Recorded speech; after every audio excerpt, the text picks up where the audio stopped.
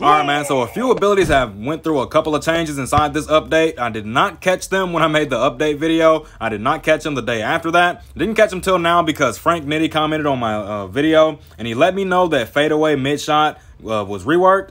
So I went ahead and started looking at all the abilities to figure out what else got changed, and I found a few things that might actually interest y'all. So first we're looking at Alto. His diving block was changed. Instead of just simply tapping your shoot button and diving block activates every single time and basically messing you up when it comes down to blocking those dunks, you no longer have to worry about that, because now if you tap your block button, he's going to do a regular block, but if you hold your block button, he's going to do a diving block. So you're going to actually be able to more effectively block those dunks inside the paint without having to learn the proper positioning to block it with diving block, and that's definitely going to help out a whole lot. So let's move on to the next one.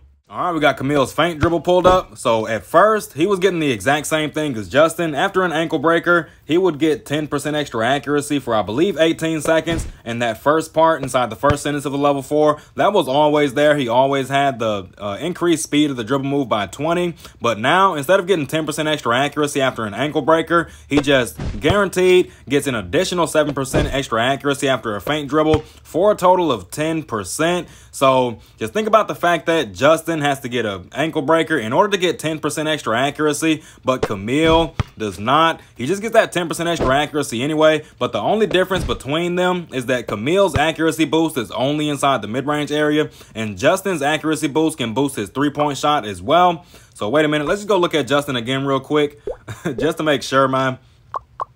So abilities, oh, never mind, here we go. Feint dribble, yep. So Justin still has the same thing. It's just Kamil's that was changed. So let's go ahead and look at the next one. All right, we got Fadeaway mid shot pulled up. Boa's is going to be the exact same thing as well. I already went and looked at it. So instead of getting 2% extra wide open accuracy at level 2 and 2% disturbance resistance at level 3, you're going to get a total of 7% disturbance resistance from this ability now. And I noticed that Fadeaway mid shots were going in a whole lot more consistently now, like way more consistently now than they used to be, and it's not because of the disturbance resistance. I think the base accuracy on the fadeaway mid shots was just increased, so don't be afraid to take those fadeaway mid shots now. It is not just a chucking ability for when you need to get rid of the ball before the shot clock runs out.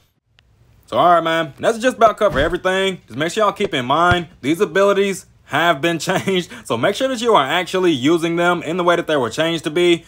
Fadeaway mid shot, 7% disturbance resistance does not mean you only have to use that contested, because it's like I said, you can actually still make those quite consistently if you have a decent mid-range shot anyway. So that's it, and I'll catch you on the next one.